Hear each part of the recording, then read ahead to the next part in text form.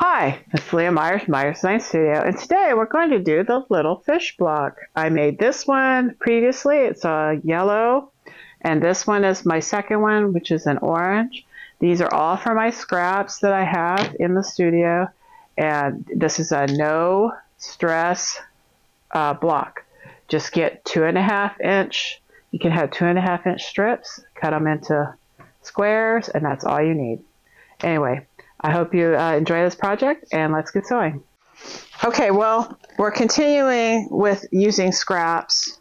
I iron out my scraps that are beside my sewing machine when I'm sewing and cutting. I put them all in a basket, and then I iron them all and then cut them with an Quilt cutter tool. You can also, like, I guess, process them by hand with cutting with a rotary cutter and a ruler, but I find that it's kind of fun to just make a bunch of squares. That way, if you're going to try a block pattern out, you can just, find the right sizes and then try the block pattern out, because sometimes your first block doesn't look the best, and you have to practice the block. I'm just turning on my iron right there. Anyway, but this week is the little fish. They kind of remind me of those little goldfish a little bit. And so according to my pattern, I'll turn it the way I can so I can read it. You need 8 1.5 inch squares, and I have them laid out here, and you can see them on camera. Yay! And then 3 2.5 inch squares. Isn't that so small? And we're going to make half square triangles first, and then we're going to make quarter square triangles. And then I just took these 2.5 inch squares and cut them into triangles, and I have 4 of those. And I'm making sure that's right. I believe that's right. There's 4. Yep. Anyway, so we're going to start with the half square triangles like we did before. And I'm using a leader. And if you don't know what a leader is, I'll explain that again. A leader is a piece of fabric that you sew through, and you just keep sewing. It's a little scrap, and you put it in your machine, and you use it as a guide. Or not a guide. You use it so that you can keep sewing, and the stitches are tight on the very top. So if you fed that into your machine, your feed dogs will not catch the first bit of that fabric most of the time, so you'll have 1 or 2 stitches away from the edge. But if you use the leader, it will sew all the way to the edge, and it'll have a tight seam there. And normally I don't worry about it for a lot of my sewing, like using leaders, but because this block is so tiny, I decided to use a leader because it just gives me more insurance that these blocks come out right. So I'm done with my last block. I'm going to sew a little bit, grab the leader again, and you can see that I've sewn quite a bit on it. And that's fine. You just keep using the same thing until it's so full. And I'm going to cut some of the strings off. It's so full that it won't easily go through your machine. And then you just stop and then cut off that last piece. And I'm chain sewing. I've stitched one side of that line. I'm making half square triangles, and now I'm going to stitch on the other side. So I'm going to just feed it through. And I'm going to mention that the featherweight has a unusually shaped foot, and I'll put a picture up there. Unusually shaped foot. It has a fatter side and a skinnier side. The skinny side is 1/8 of an inch. The fatter side is 1/4 inch measurement. It took me quite a while to realize, because when you're sewing a lot, you're always looking to the right of the foot. You never think of the left of the foot. So I'm using the left side to get that 1/4 inch measurement on that line instead of the right side like I normally would. And so I'm done sewing on either side of that line. I'm going to grab the leader again, and sew through the leader. I think the name is because it leads all your pieces in, maybe. I don't know how it got the name leader. Okay, my iron is hot. Put my instructions over here. And when I do half square triangles, you can get a ruler and cut them. I just cut them quickly with the scissors. These scissors aren't the best, but I'll set them aside and then I'll iron them. And then I iron them open to the dark side, like a lot of, and I just carefully roll it over and I make sure that the seam is good. And I have my wooden clapper here to keep things flatter. So when I iron it, I'll just stick the clapper on it. I'm using it because I have Kona cotton scraps here, and it's a little thicker material, not terribly thick. It's still quilting cotton, of course, but when you're doing really small things, it's a little thicker than what a batik would be. Batiks are thinner just because they've been processed and washed and dyed, and its texture is thinner. If you have a problem with the seam being too thick, the other thing you can do is use a thinner thread as well. And that would work. Just iron these open, because the next step, and I'm just going to keep using that clapper because see how this block is laying here? It's kind of flipping up a little bit, and that's the way Kona, it's just kind of stiff. But it's fine. I use it for everything. The quilts I've made with Kona cotton, they just get softer and softer as they age. And I love it because there's tons of solids. And I have like a chart I use, upstairs to pick color sometimes. All right, so now we have the half square triangles, and we're going to cut this diagonally. You can draw the line and then cut. I just go ahead and cut because I'm saving time. I'm going to grab a ruler and you cut straight across, up and down, because you want 1/4 of that unit, and that's where you get the quarter square triangle. QST, that is the abbreviation. And I looked it up just to make sure I was right, because I've sewn a while. I've been sewing a while, but it's nice to refresh your memory. And so you make sure that the line is the straight across line like this. That way, from this way, is straight. Like all the lines, like where the points are, you're lining up where the points are, and you're also lining up where that seam is on the ruler. And it doesn't matter where on the ruler, just a straight line on that horizontal line. And I'm just going to stack these up. So when I resew these, I have to sew the opposite and put opposites together like this to make the quarter square.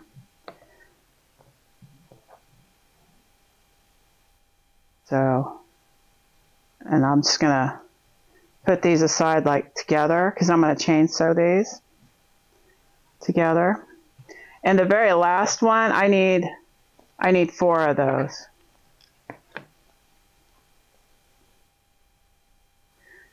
And checking where all my lines are, making sure that's right. I'm just gonna put these over here. So I need 4 of those together, and then I need 1, 2, 3, 4 single ones of these to go with the triangles. And I'll demonstrate that. That sounded a little confusing to me in my head. Anyway, but this is, like I said, we're not committing to anything. This is all using scraps. We're not going to be pressured. No, there's no pressure here. You don't have to buy extra fabric. Use whatever you have and then start making these little blocks. And that's what we're doing. We're just learning the techniques. And I didn't quite get through that middle part. And yep. Okay. So hopefully I have 4 here. So it looks like I need one more set.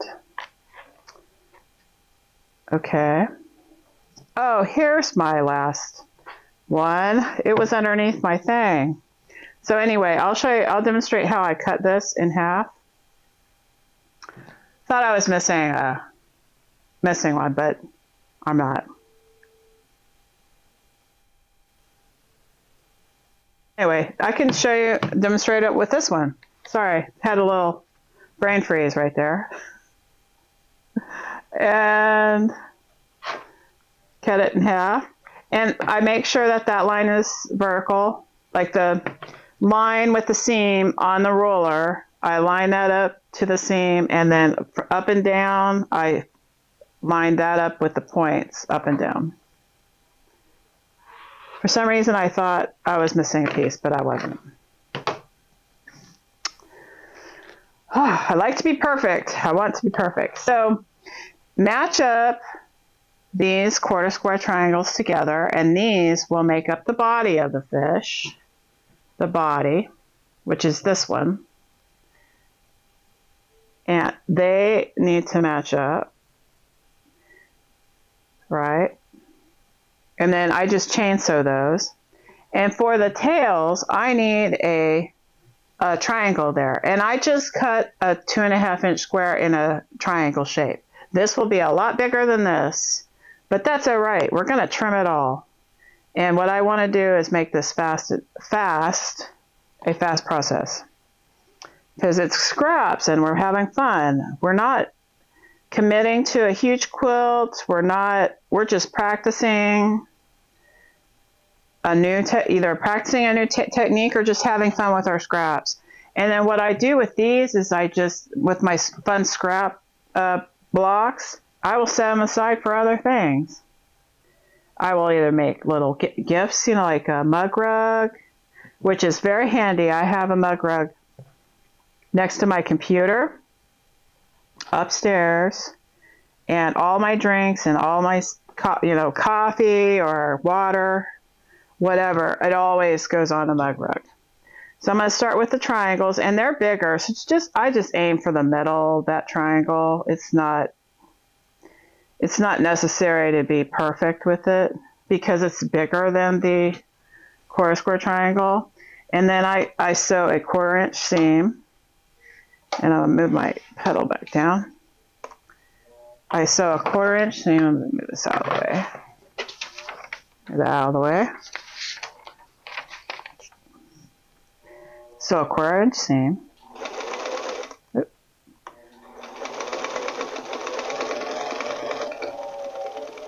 Okay. And I just chain sew. This whole thing. And once you're done with the quarter square triangles, and this isn't the one I'm working on now, has a quarter square unit, but it has a triangle in it, so it's really 3. And I don't think they call it 3 square triangle.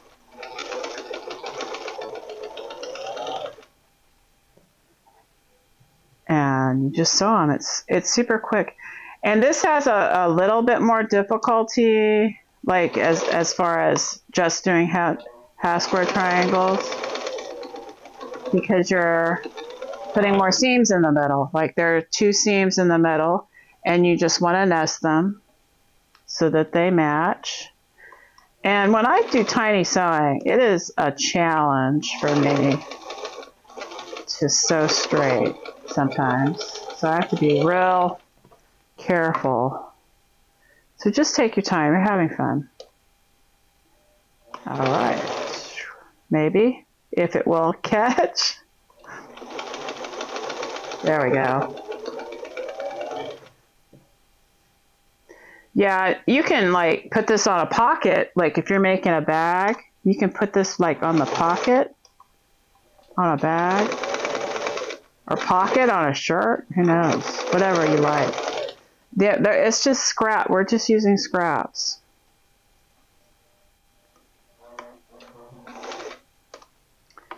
I was kind of scared a minute there. I thought I'd written the pattern wrong. But I had a piece hiding underneath my clapper, which is, oops, okay, don't forget the leader. I always want to. I am not someone who uses leaders that often, but I will when you find a purpose for something. Okay, let me pause right here and let's start, and I'll iron these out flat and I'll be right back. Okay, so I'm finishing ironing some of these pieces. When it has that solid triangle on the quarter square unit, I iron towards the triangle because it has less bulk. And that's just a tip.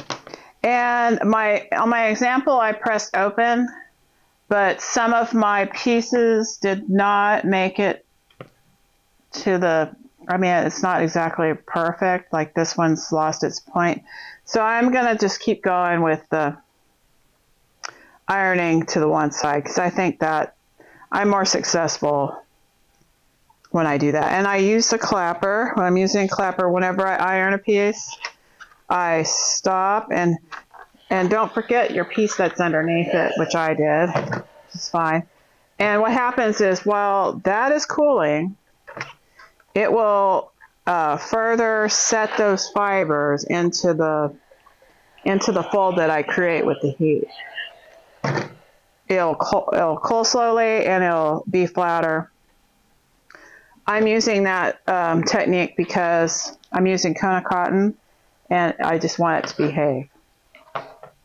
Also, before we start, I want to show you on this Creative Grids ruler, it has a 45-degree angle here, right here.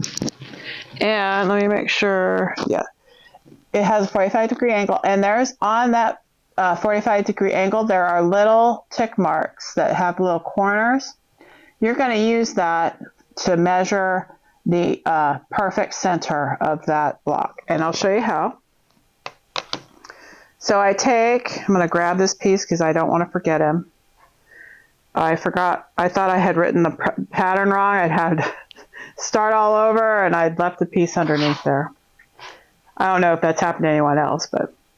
So this is 1.5 inches. I'm going to go to the 1.5 inch black portion of the Creative Grids ruler.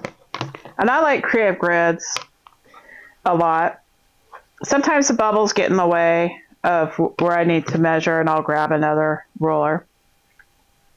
So these little tick marks I like to count, and six little tick marks, 1, 2, 3, 4, 5, 6, that's my center. And to verify, just count backwards from the 1.5 inch line here. It's 1, 2, 3, 4, 5, 6. Yep, it's in the center. And that is how you square this up. You do it from the center and square out. And make sure that this 45-degree angle right here is going along those triangles there so that you get it perfectly square. And then just trim them. And we'll do all of them. And I am not going to do open seams. I have it in my pattern that I do, but I did on my first one, and my first block did not come out the way I wanted it to. So I'm going to count them again. 1, 2, 3, 4, 5, and there's 6. Well, I want perfect centers here.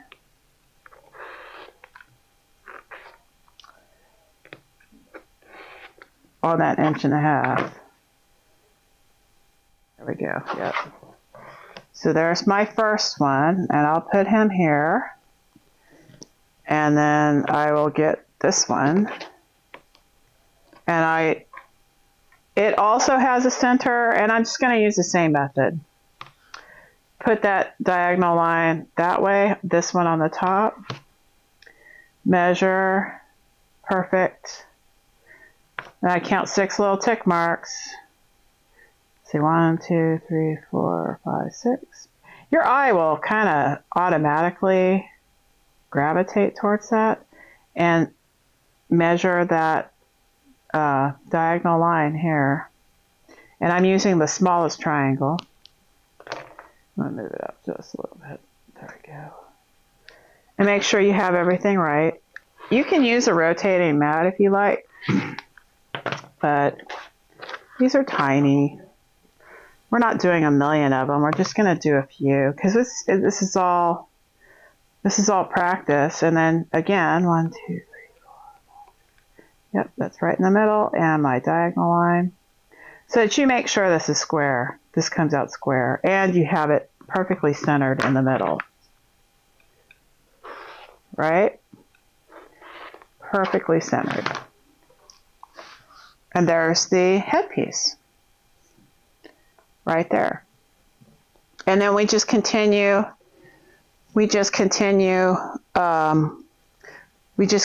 to set these little fish in the right places, and then we'll just chain sew them all together. Okay, now we're ready to chain sew. Put my stuff over here. Don't need to cut anymore. We're done with cutting. And so you see that we have our block done, and now we just need to sew it. And I just get 2 at a time. I do this a little differently. I like to get all of the solid ones that aren't pieced together first, I like to get the solid ones that aren't pieced together first. It's just whatever order will keep you, like if you want to do this quickly, whatever order is more pleasing to you. But I like to get these solid pieces out of the way. And on the second row or third row, whatever, I'm using the solid one and the next piece next to it, just so that I know where it goes. But I like to get the solid, non-pieced ones out of the way. And I'm going to take these two. And I've laid my block out so I can put these guys back in the same, or in the order they're supposed to be in, which would be great. And there's the other set. See, just do the solid ones first. That's how I do it. You can do it however you like. I tend to get confused and sew things wrong. So I grab my leader again.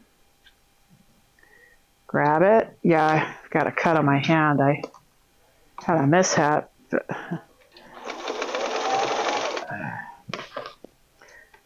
Anyway, I hate having injuries. Okay, and I'm gonna just go ahead and iron these.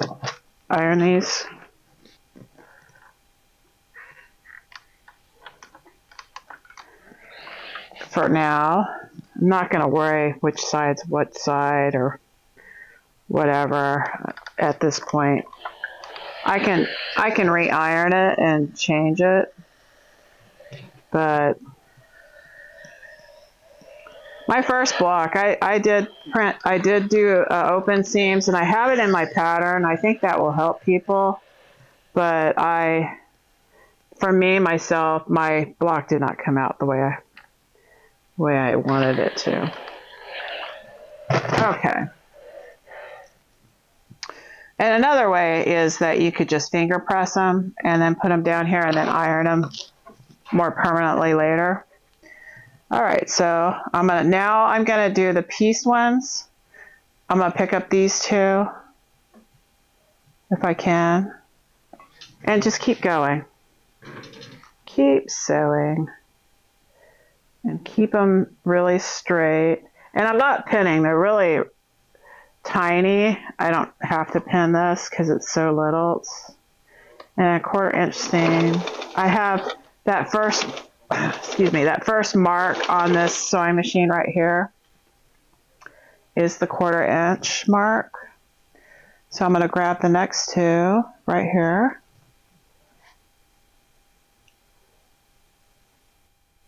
It's not exactly like picking them up and sewing them in a row like normal. I just found that this was easier for me to keep track. And the other thing that will help while you sew these little units is you can make your stitch length a little smaller, like 1.75. And there's a little seam I want it to be flat, and you just keep going, taking your time. These are just fun blocks, no stress. If you make this block and it did not come out right, no big deal, you know. Just don't worry about it. This is fun. This is out of your scrap pile. It's something that you'll use one day. Maybe you'll use it on the back of a quilt, make it a signature block, maybe, you know, where you can put a label next to it or around it. These are just fun things. This is for you to have fun. Sometimes when I'm in the middle of a real serious project, I like to have fun projects to fall back on, because my serious project is taking a lot of time, and sometimes when you're taking a long time to make a project, you'll lose interest in that project, or you'll get sick of it. Lots of people will be like, you know, when I see it online, they'll say I'm so tired of this quilt, you know. Well, maybe if you did something like fun in the meantime, you know, maybe you would have had more, like if you gave yourself a little break making something else. All right, and I'm not real sure. I'll nest my seams the way I'm supposed to. Okay, make sure my fish aren't upside down, and then I just continue to chain sew this whole thing. And this is not a hard block. The first time you make it may take a little longer, but you'll get through it.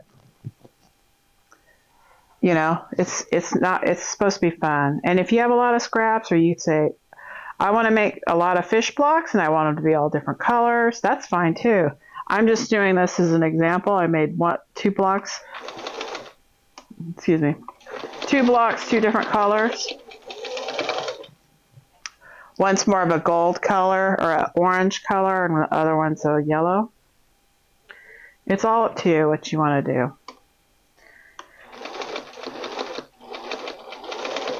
And I'll create some projects to pop these little blocks on too, because I want to use them. Just like you, I want to use these blocks too. So, but it's not necessary for future projects to have them. All right, grab that later. So I'm telling myself, it's like a mantra for me. I'm telling you, but it's because I'm going to forget it. Yeah, I don't sew with it very much. So we have all the rows done. Now I'm going to make sure. Okay, this is my metal block. I'm going to finger press this. Oops. Yeah, that bottom one, but I think that will come out on in my seam. I think the middle one is my trouble child here. one of the middle blocks. That's the top row or the bottom row. These two are the same. Doesn't matter. And there is that one. And that one. So I have some seams going that way, some seams going the other way. So I'm just going to make sure they're all going the right direction. Make sure your iron steams it down. So I have that one going that way, and this one I need to go the other way. And I'm just going to get them in the right order that I need them. Now. Okay. Oops. Got it backwards. This is a step where I constantly, and you might too, I get confused. I could have just turned that around, but take your time. I'm not in a hurry. And okay, so now all the seams have to go this way. So I think when I pick it up, I twist it around. So I'm going to make sure I don't do that. And this just helps with nesting seams. Okay. Oops, backwards. Yep. And this one, they're going that way. They got to go this way. And this just helps with the last step. And sometimes if I'm in a hurry, but this block is really tiny, I will just move the seam over to the right direction with my finger as I'm sewing. Yep. And now this is where I use pins. I need 3 pins per, oops, throwing some pins around.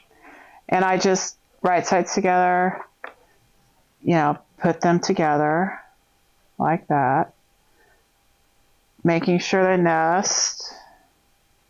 And so far I'm enjoying that I can feel that seam is tight. When I did the seam open, I don't think I was matching those seams as perfectly as this.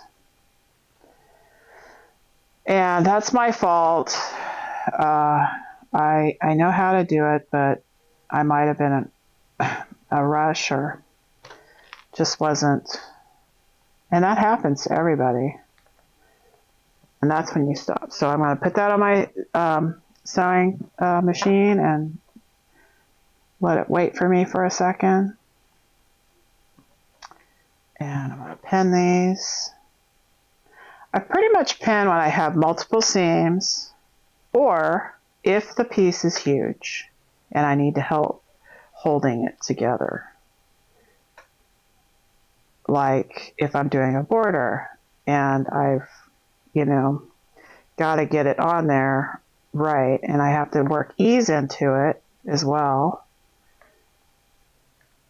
And ease is where you have one side of the fabric is not matching up to the other pretty much. The other side is you got a lot more bulk on one side, and the other side is tighter. So you want to ease in the fabric that isn't quite matching. You're easing it in. Okay, I'm going to start with this one. 1/4 inch seam, stitch. And this little white featherweight is a cutie. It's sews exactly the same as the black ones do. It's just manufactured later. Oh, I hope I didn't just run out of bobbin thread, but I might have. It feels like I have. Yep, I did. All right, I got to wind a bobbin. But I'm just going to continue with this and then wind the bobbin. Okay, I got to stop, wind the bobbin, and I'll be right back. Okay, I've got my bobbin wound, and now I'm continuing. I could tell by the sound that the bobbin was gone. And that's what's really neat about these little guys. I was telling my sister yesterday that when I've sewn big projects on this little machine, I could go a long time. Like I did a jelly roll race, put all the pieces together, you know, in a big long strip, and then I like got almost all the way done, and then my bobbin ran out finally. I mean, it lasts a long time. It looks little, but it will sew a while for you. Oops. Oh, see, that wouldn't have happened if I had just put my leader in. And see if I've got my stitch or if it's going to come out. There we go. There we go. Got my perfect. I just cut a thread. I didn't mean to. All right, now I'm going to iron these to one side. You could do this open. It would sit flatter, but it's up to you. You decide. I'm gonna let the steam work on it. I'm also gonna hit it with a little tiny bit of starch. This is just best press. Let that make it go flat. I'm gonna set the seam first. Set the seam. Because when you're setting the seam, it warms everything up, makes everything ready to be ironed. I'm going to grab just a tiny bit of best press. This block already looks a lot better than my first one. But you know what? That's okay. You know, that's where it's made by you. There's little imperfections. If you look at antique quilts, they're not perfect by any means. Okay, so I've got these guys. Did I just, no, okay. Right, making sure. All right, now I'm gonna sew these two halves together. You get a little confused. You just take your time and reposition everything. It's not a race. And put those seams together. I'm doing better with this. I did a lot of opening, thinking that would be an asset for me, but I think nesting seams is better for me on this at this point. But do however you feel gives you more success. If you're used to doing one or the other more, you know, nesting or opening the seams, just do that.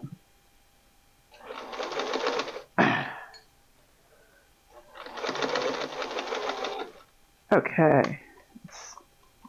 There is no pressure. Absolutely none. And I am getting hung up somehow. Somebody is not happy. I think there's a thread inside my foot that will not let go. There we go. And that will happen. So don't force anything. If it gets caught, just see where that thread is and cut it off. It takes some patience when you sew. So if you find yourself losing patience, that's when you need to quit. All right, I think we're all finished with this block. And I do think that this turned out a lot better than my first one. Set the seam, warms up all those fibers.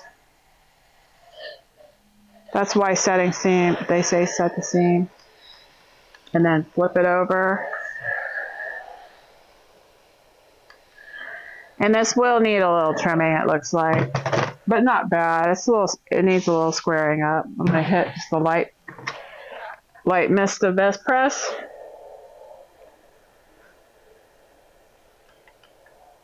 Okay, not much. And there we have it. There's our second block. And yeah, a lot of these look a lot better. This one has a little bit, but it's a fish, so it goes into the corner, but all these look really good. If you get bothered by something like that, you can pick it out and redo it, but for me, as a scrap block, it's fine. I mean, because what you'll see visually is the fish swimming on that side is a little, but that's not bad. I'm going to turn it because it is a 4.5 inch block finished. 3.25. Oops, do not want to cut off those 1/4 inch seam allowances there. And I just have a little bit peeking out right there. And I'll just clean those edges up. You don't have to. Sometimes I do, sometimes I don't. Because what I'll do is I'll get that unevenness inside the seam the next time. But if I'm doing like scrap blocks and I'm just, you know, one at a time making them, sometimes I'll square them all up just because and to be ready for the next thing.